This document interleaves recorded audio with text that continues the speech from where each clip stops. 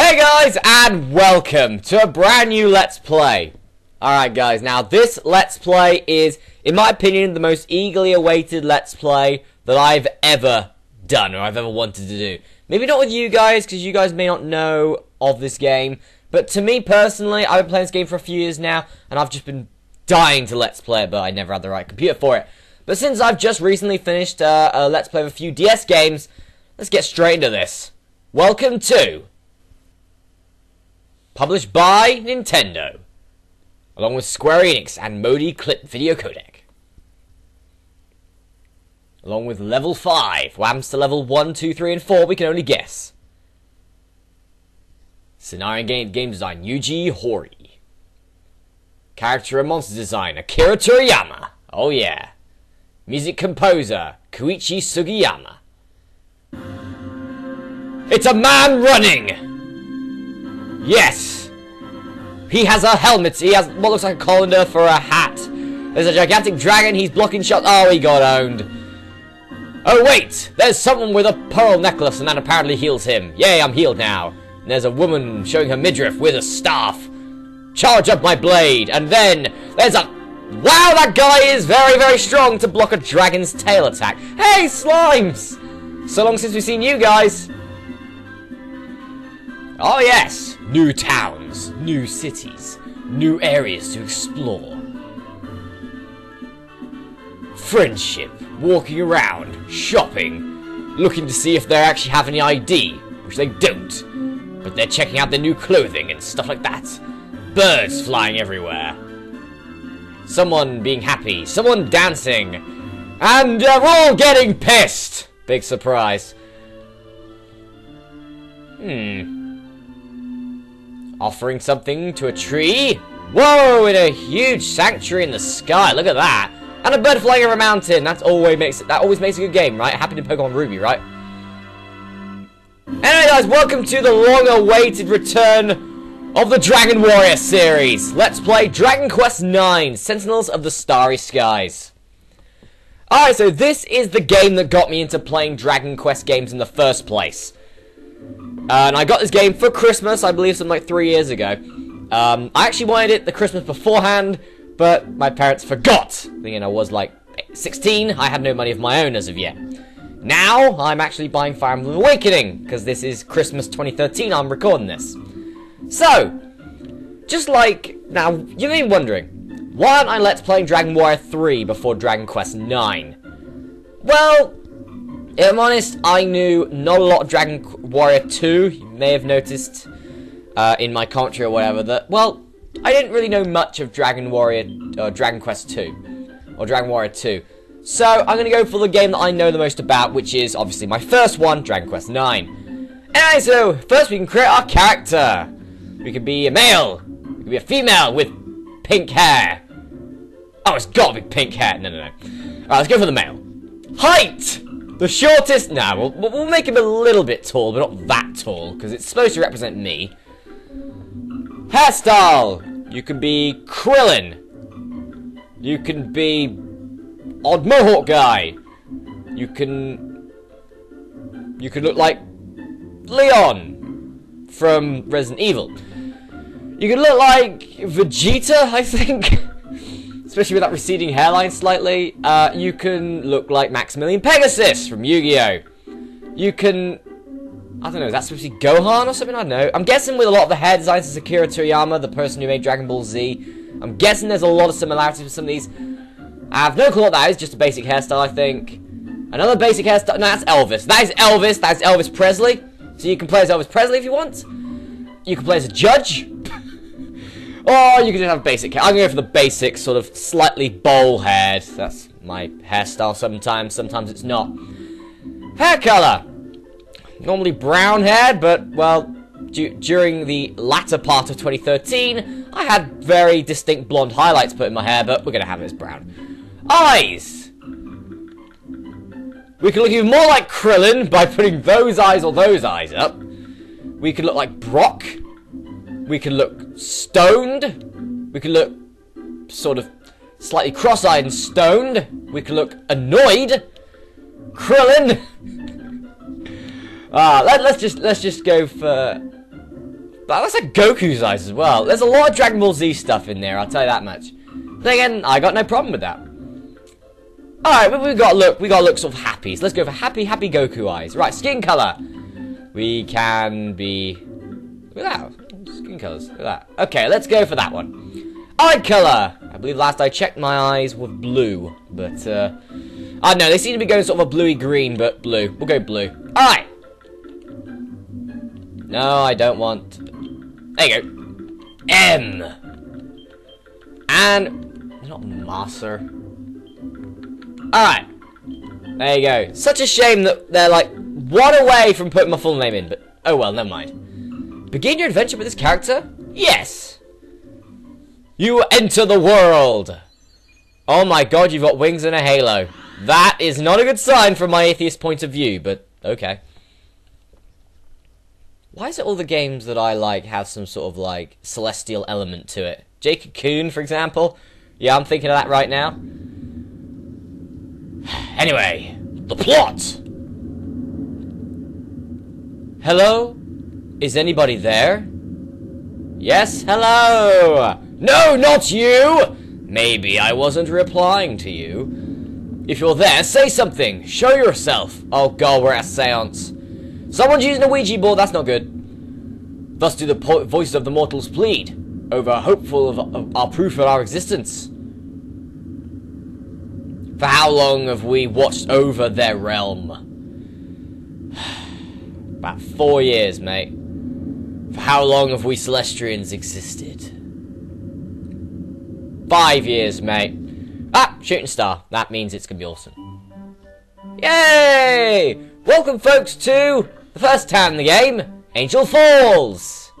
And there's a boy and a dog running along. He's waving to another person with a horse. And a dog! The same dog, I believe. As you can see, some of the sprites in the game are 2D, some of them are 3D. The more important characters have a 3D sprite. For example, that fat person fishing is a 2D sprite. While the dog is a 3D sprite, because it actually has some plot element involved. Oh, hey, Baldy! You don't have any hair! You know why? Because you've got a follicle issue. You have come far, Masterath. I must confess to having my doubts when you became guardian of the village in my stead. But its inhabitants' continued peace and safety is proof of your devotion. When Apis Major made me, Aquila, take Masterath as your apprentice. I never imagined I would see you bloom so. You are worthy of the title indeed, Masterath, guardian of Angel Falls. Great! Yay, we're a guardian apparently. What the? Ah, these people are important to the plot. Come on, old man. Don't ever get old, my dear Erin. You don't ever want to get old. Oh, Grandpa, it's not much farther now. I'm sure you'll make it. Will they? Uh-oh! Oh no, it's a cucumber with a spear and 2 slimes. I'm not going to spoil the names of a lot of these, because a lot of these enemies have hilarious names. They hide behind a rock. Yes, fresh meat. Wait, no, you're not the butcher from Diablo. Those wicked creatures must not be allowed to ambush innocent members of your flock, Masterath. Come, guardian of Angel Falls. It is time to fulfill our duty as Celestians. After you, buddy. Go! Good lord, my wings are tiny. Is Aquila compensating for something? Yeah, he's compensating for his loss of hair. Yo, Baldy. Ha-ha! Take that. Why is it the... Okay, they seem to see us. That's good. Anyway, here is the battle system. Very similar to the Dragon Warrior games from past. So, pretty much, we've got Aquila, we've got Masterath here. We can't control Aquila because Aquila is not part of our main roster, as you can see. We're allowed 4 units. One obviously being us. Our current class is the Minstrel class. Pretty much a basic class, really. It can learn some... You can learn some ordinary attacks and some healing stuff. Stuff like that, pretty much. Anyway, so we can examine what they are. The enemies are sizing up the party. Good luck with that, buddy. We can also flee, or we can, for example, go to tactics. We can't do tactics because Actually, can't do tactics at the moment. Line up. We can change. Either we want to be on the front line or the back line. The back line, I believe, go later on or do less damage. But then there's less chance of them getting hit if there's someone on the front line. On the front line, you do more damage, I believe, or you're quicker. But there is more chance of you getting hit. So let's go on the front line. Might as well. Tactics. With other members of your team, you don't have to control them, but you can have them do a certain thing. Like, for example, if you've got a healer, you can just have them focus on healing. Like what Aquila's doing at the moment, but there is no problem with our healing at the moment. Anyway, we go to fight. We've got 6 things you can see. Attack, which is your basic attack. Spells is how you can use your spells. Mostly magic-based stuff. Defend, you defend and take less damage if you get hit. Abilities includes like abilities you've got along, like a sword technique or sword skill. Items, how you use your items. And the last one is a coup de grace, which is a special move, which is really bloody good. Each class has its own special move. So yeah, the minstrels one is... Oh god, I can't remember for the life of me. So long since I played this game. I used to play this game very religiously for quite a while. Ow! Got a quick. Oh, the cruel cumber got owned. Yep, they're called cruel cumbers. Yep, but as you can probably tell, this game still follows the same sort of J Cocoon principle and the Dragon Warrior quest, the Dragon Warrior series principles of having very different coloured sprites, but with all different names. The names just get hilarious in the end. Trust me. Anyway, the enemy are defeated. We gain some experience, 7 experience. That's good, and 13 gold coins. Lovely. We are getting rich off this. So there you go, we saved the people. We saved the people, lovely. See, Grandpa, there's Angel Falls up ahead. I honestly believed I'd never set my old eyes on this place again. But here we are at last. Home. Oh, don't be so melodramatic, Grandpa. The village guardian will have been watching over us all the way. Nothing bad could have ever happened to us. Oh god, she's praying. Benevolent Masterath, thank you for protecting us on our journey. No worries. Erin, I think your name was? What the hell is that? Oh god, it looks like the Twitter icon. She sent out a tweet. The tweet, by the way, is at Masterath. Just thought I'd mention that. Behold, Masterath, benevolescence. Greatest name ever. It's benevolent in its essence. Let's just call it benevolescence. Great name. We'll go, just roll with that for the game. We need to focus on finding different enemies. Oh, wait. No. We'll just do palette swaps and then make them different and stronger and stuff like that. Yes. The Zumini comes to mind, for example. The crystallization of the mortals' gratitude towards we who watch over them. As Celestians, our carnal duty is the offering of this sacred substance unto mighty Yggdrasil, the great world tree. We've heard of Yggdrasil before. I believe it's in Dragon Warrior 2, and it was a Yggdrasil leaf that we could get as an actual item, which I believe heals up your entire party or something like that, or revives someone.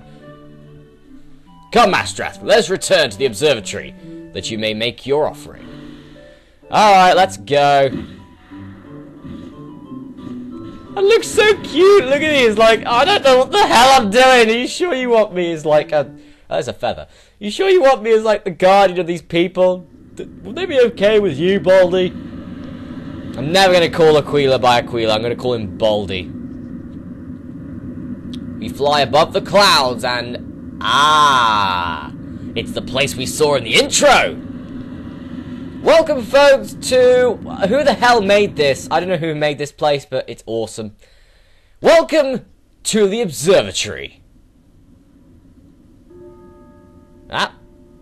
A bell goes off. Ah, back to class, everyone. You have to learn on how to be a Celestian. Basically, you've got to have wings, you've got to have a halo, and you've got to do good stuff. Devil, what are you doing? Nothing. Don't stop setting fire to the seats. I'm sending you down to hell, damn it. Oh, and that's how it all began. Okay. The first task of a guardian must perform upon returning to the protectorate is to report to Apis Major. As unchanging as the North Star, you shall find him in the Great Hall. I have other matters to attend to. You must excuse me.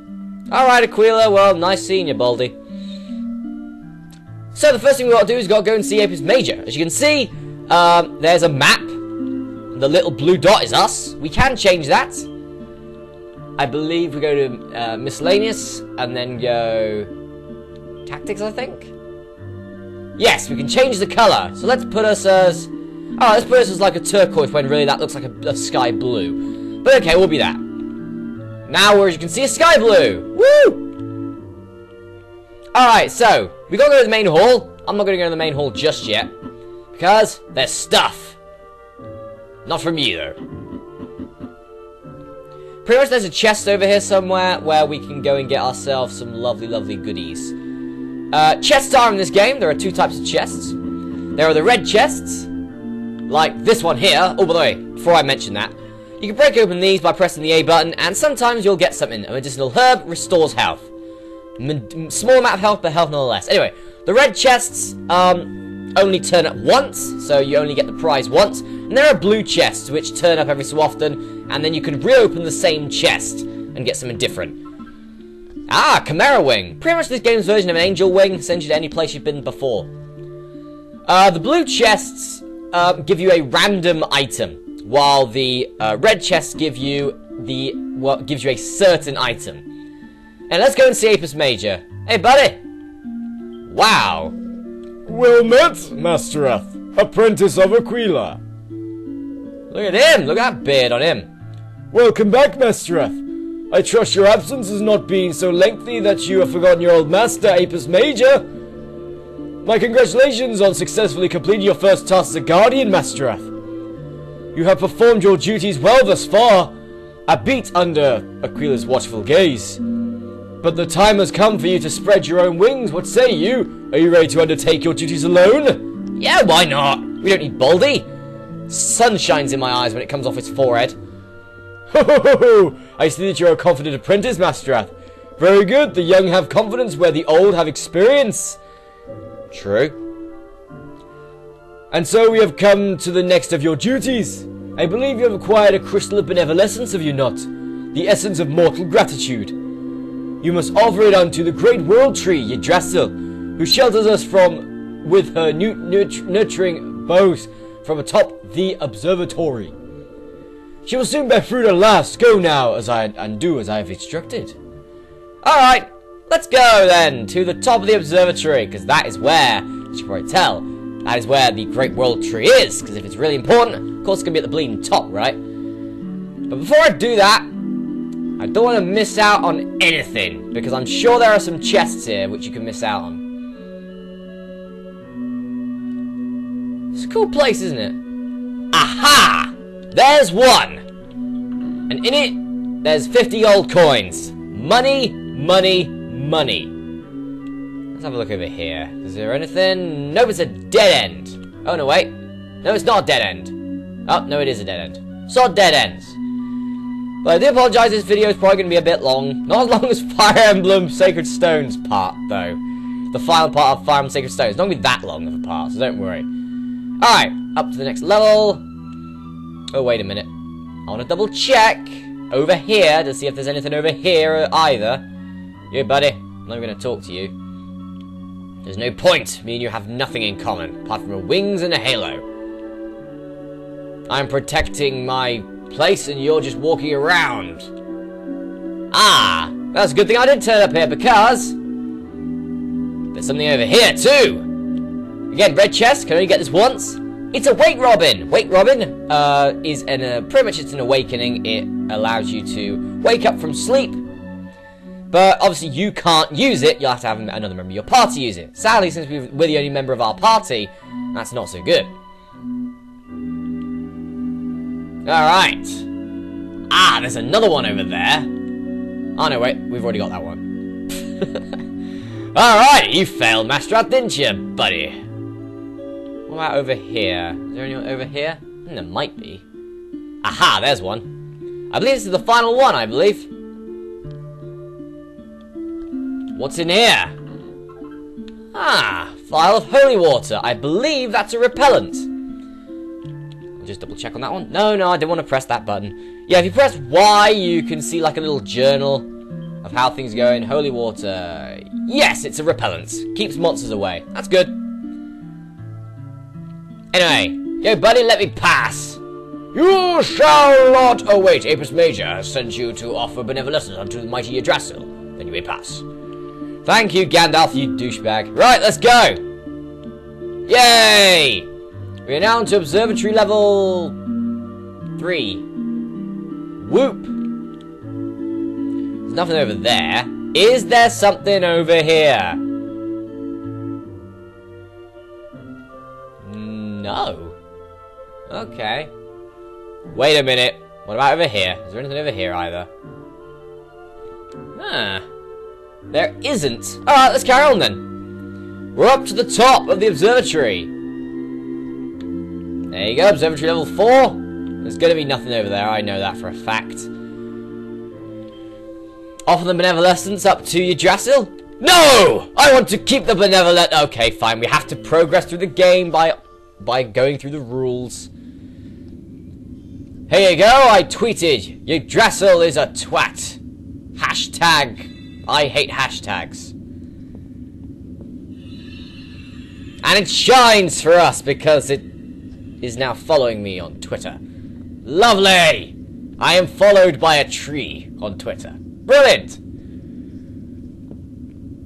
All it does is it shines. Nice!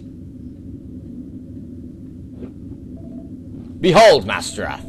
Is Yggdrasil unto whom we offer the benevolence we gather not truly beautiful? Yeah, mate, you'll get a hard-on for a tree. No, I'm not even... I know there are those people around, I'm not one of them, but Aquila, you are damn sure one of them. Gathering and offering up benevolence is the most sacred duty with which we guardians are charged. What? So wait a minute, so offering up benevolence to a tree is more sacred than protecting our people? You got this place has got their priorities wrong, straight away. I believe... That's my opinion, at least. I trust you'll perform your duties well, Masterath, Guardian of Angel Falls. Don't worry, I'll do well. I do good. Anyway, guys, that's it from now. I'm going to go for a break here, but I'll see you back in the next part. Let's play Dragon Quest IX, Sentinels of the Starry Skies. I'll see you then.